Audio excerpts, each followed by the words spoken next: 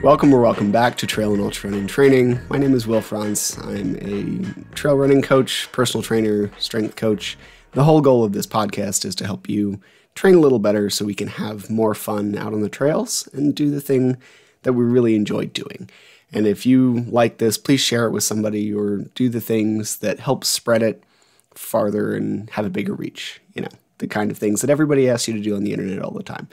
Anyway, today, I want to give some very practical advice on workouts. And if you hear my voice is kind of scratchy, I am getting just killed by allergies. And because I have asthma, it has been real pain. So sorry, bear with me. I hope it's not too bothersome, and I hope I don't sound completely like I am being grated apart by a cheese grater.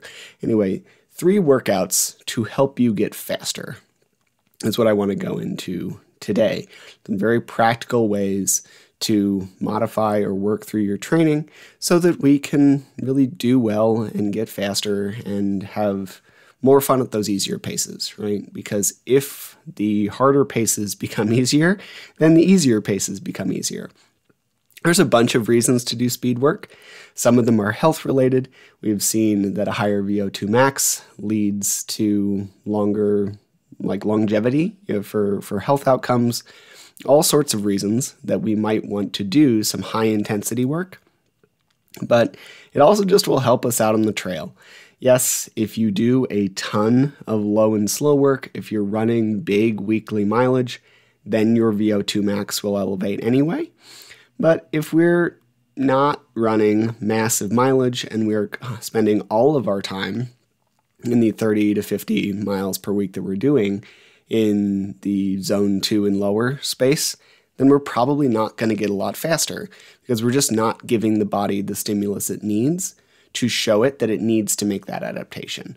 So with that precursor, let's talk about some workouts. First one, this is more geared towards a VO2 max or high intensity. There's many things that are happening here. Some of it is a direct VO2 max stimulus, and then some of it is just a neuromuscular stimulus. What your body, your brain is talking to your body and talking to your muscles and teaching you to move better and get faster. And these are 4, 5, 6, but probably 5 by 3 minutes hard and then 3 minutes off. And you're really looking to push the hard part hard here. So there's a bunch of ways to dictate how difficult. I really like to look at a mile pace or a mile effort. And that's because you don't need to completely murder yourself on these intervals. If we look at running as hard as we can, we probably will be losing some form by the end of it, right? We still want to keep good running form, still want to keep good proper muscular engagement, still want to be using our glutes as well as we can and not over leveraging our low back or anything that we're doing to run better, right? So you don't need to go out so fast or so hard that we see a drop off in speed at the end. We don't need to go out so fast or so hard that everything just kind of blows up and your quads are on fire. We want to keep a pretty consistent pace throughout the interval, and it's going to feel harder as you go on because that's how it works. And if you want an idea of how this, what this feels like, then we would go out the week before we start these intervals and go test your mile pace. Try to race a mile, which probably sounds a little freaky unless you're used to running a bunch of 5Ks. I hadn't run a hard mile in a very long time prior to doing this, and was a little intimidated going out, a little shaky in the warm-up. Warmed up for 10 to 15 minutes, tossed in some surges, which we'll get back to what that means later, and then I went for it. And it predictably sucked, but it was fine, and I didn't die, and I had a good run, and then I did a longer easy run at the end of it to kind of cool down. And I had a good idea of what either, if I'm doing it on flat ground, a VO2 max pace or effort might feel like. And it gave me a good target. Because if we are running a hard mile, then we are going to be in that VO2 max space. It is going to be one of the larger limiters for that. Another one would be leg strength and form things, running economy, but VO2 max will be a limiter if you're trying to push your mile. So if we go do that, then we know we're getting into that stimulus range. We know we're cranking the heart rate, but we're not necessarily pushing it as hard as we can for the 3 minutes, right? So let's say I run a mile in 7 minutes, and if I'm going to do 3 minutes, that it sucks by 3 minutes. It doesn't feel good, but I could certainly go further. And as we do that, we should figure out what it feels like. Pay attention to the effort. Pay attention to what it feels like 3 minutes in. Figure out, because pace might not be your best metric unless you're in the flatlands, unless you're training for the Chicago Marathon, unless you have a really flat city and running trail, then pace might not always be constant, right? If we want to do these, we might do them uphill.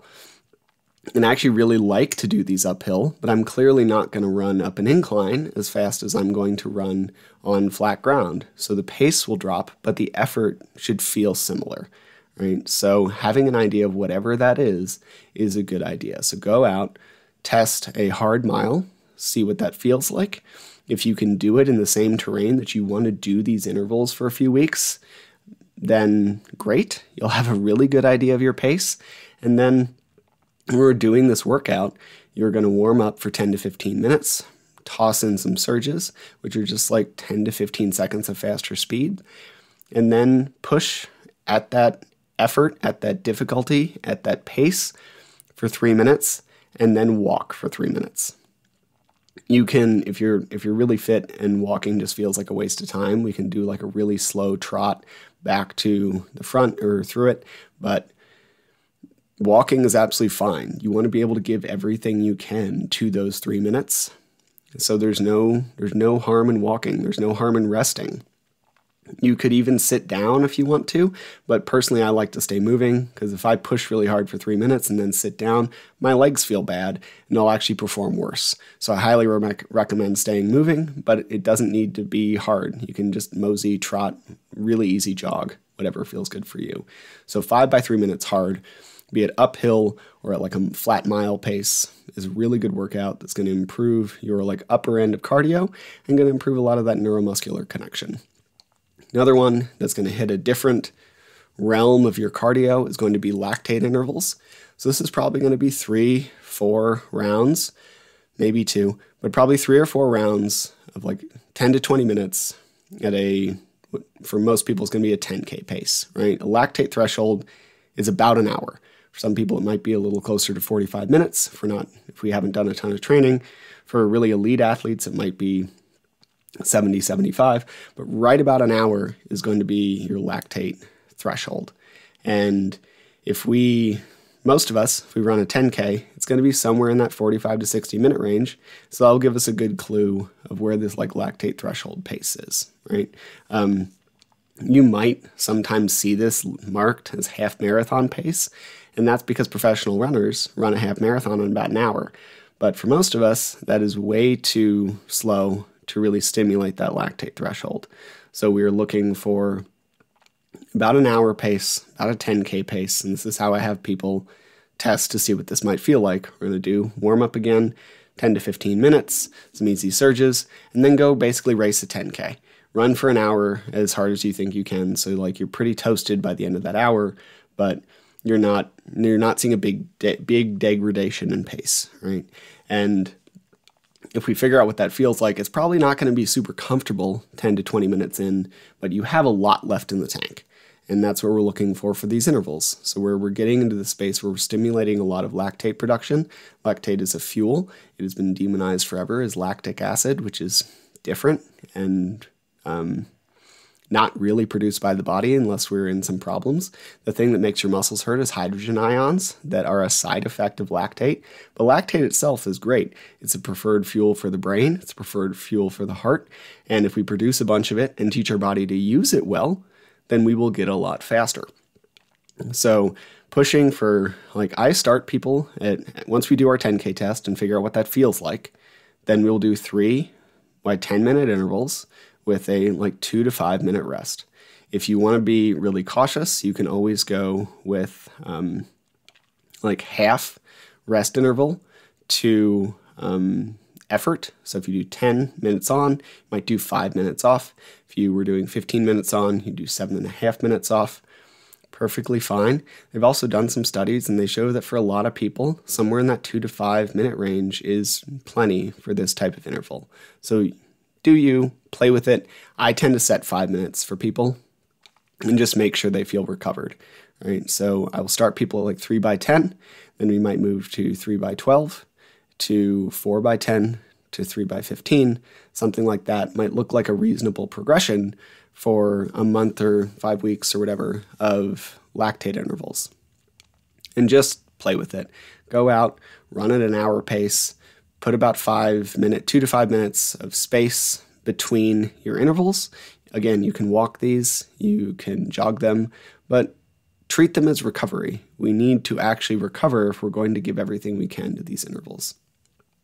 And then easy cool down, done. And then the third one I really like is a natural fartlek. And fartlek means speed play. I believe it's Swedish. And it is especially good, I think, for trail runners and especially good for those who like live in areas with some like rolling hills. And you just go play with the terrain and push it on the uphill, cruise the downs is one of my favorite ways to do this. So if you have a bunch of rolling terrain, every uphill, push it really hard and then cruise the downs. So you're not walking, you're just coasting, right? Floating.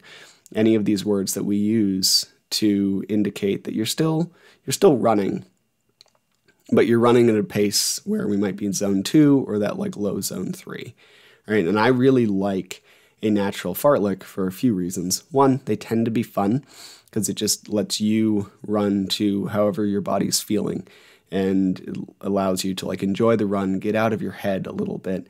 You might not even pay much attention to your watch. I will often put my hit record on my watch for these runs and then just put it to the time face so that I know like where I am, or like occasionally check in how far I've gone, but for the most part, just cruise and go enjoy a trail, right?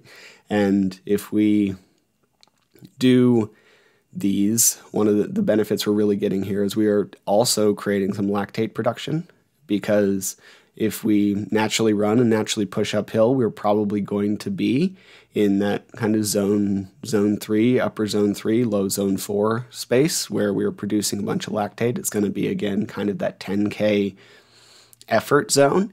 And then by like cruising the downs, we teach our body to recover while running, right? You learn this recovery pace, recovery effort while still moving at a decent clip.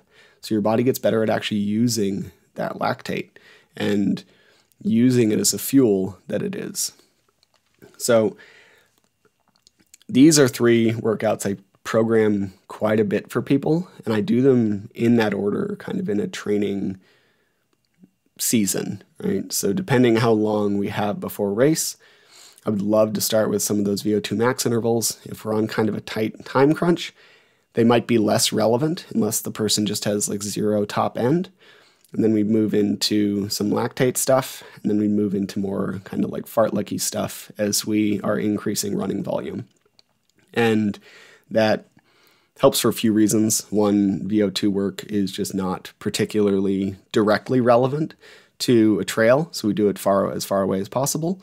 And then the like fartlek style stuff, while being effective speed work, isn't quite as stressful on the body.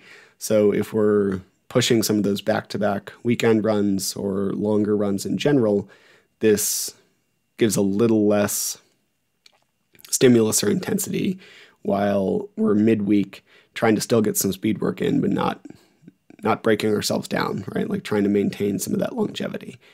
Now, if you are really new, don't worry about this. Focus on building mileage first. Like any of these workouts are going to take 45, 60, 75 minutes if you're doing the 3 by 15 lactate intervals. And if you're only running a couple total hours per week, then That's over half of your running volume in a single intense workout. That doesn't make sense, right? We want to build that base first. This is why on 50K plan I say like this is not really a beginner plan because there is speed work in it.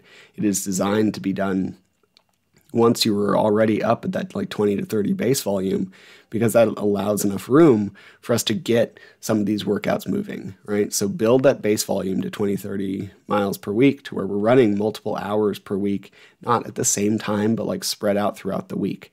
And before we start to install a bunch of speed work and intense work into our running, we really need to have that solid base.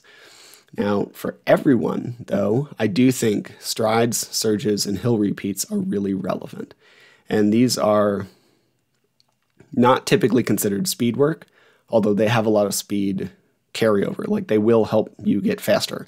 They will help your running form get better. They will help you like get used to moving at that quicker pace and your brain talking to your muscles better.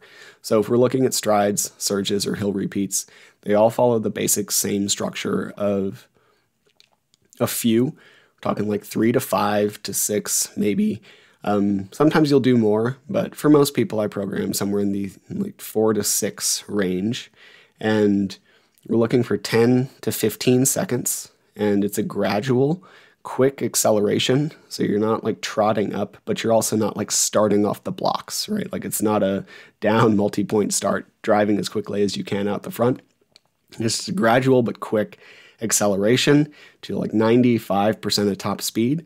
You don't necessarily want to be going so fast that we lose any kind of form, because one of the benefits here is that it does improve your form. So if we're trying to drill good form, then we don't want things to fall apart, right? Like not extending into your low back, failing to use your glutes, any of these things. So fast enough that it's really close to your top speed, but not so much that the wheels are falling off. 4 to 6 by 10 to 15 seconds. Now, stride, surges, and hill repeats are different, but same theme. So strides would be this at the end of a run. You'd go do however far you're supposed to run, 2, 3 miles, whatever. And then you will do a stride where you gradually pick up, hold that top speed for 10 to 15 seconds, and then gradually under control slow down, right? And then you'd probably walk back to the start, or just keep walking down the block, completely recover as much as you can, probably every 60 seconds or so, 90 seconds, and repeat. A surge is that, but interspersed in a run. So same idea, you're doing your 2, 3, whatever, 4 miles of a run. You gradually pick up speed, hold that for 10 to 15 seconds, gradually come down, and then just continue your easy run. So a surge and a stride are basically the same. A surge is in the middle of a run. A stride is like dedicated at the end. And a hill repeat, same structure, up a hill. Run up the hill really hard, walk back down the hill, rest if you need to, run up the hill really hard, walk back down the hill. And this hill doesn't need to be like some 45-degree incline. Depending on what your race look like, we might want a little steeper, but we're probably looking like 10%. 10% is a good thing for hill repeats if we just want to throw a number at it. And anywhere from like 5 to 20 is probably relevant, but if you have some kind of like 10 to 15% hill, that is really good for these like concentrated hill repeats. Now, if you're doing these things on a treadmill, all of the earlier workouts, pretty easy to move. You just move the speed up and down. For strides or hill repeats, they can be harder. So the way I would run a stride on the treadmill is actually set the pace like pretty fast and run for that 10 to 15 seconds. And then I would actually like pop my feet off at the end, which I realize loses the gradual deceleration. But if you just pump the speed down, it might not slow you down fast enough. So play with it, see what works for you. I actually really like to do strides on those like self-powered, be it Assault or Trueform or Woodway or whatever, treadmills, because they allow you to control speed a lot better. And then for hill repeats, same kind of thing, like set the incline at whatever incline you're going to do these, and then don't change the incline, just change the speed, or step off the treadmill. because it takes so long for that thing to climb up that by the time you get up and down, you're just going to be wasting a lot of this time. So I hope that was helpful. 3 solid workouts you can use to get faster, and then a thing that is not necessarily a workout, but will also really help you get faster. So thanks for sticking around, listening to me talking about running. If you like it, again, please share it. I'd appreciate it. And I will be back soon with another one. I hope you go have some great fun on the trails. Thank you again for listening to the Trail and Ultra Running Training Podcast. I can't tell you how much I appreciate it. Just a reminder, nothing you hear on this podcast is medical advice, and you should always speak with a medical professional before making changes to your training or your nutrition. If you enjoyed the podcast or found it helpful, please leave a rating or review. It tells the algorithm robots that people like it, and that means more people will hear it. Or even better, just share it with someone who you think would benefit. If you prefer a video version, head to the Trail and Ultra Running Training Group on Facebook, or check out the Mountain Goat Endurance Coaching YouTube channel. Thank you again, and I hope you have a great next run.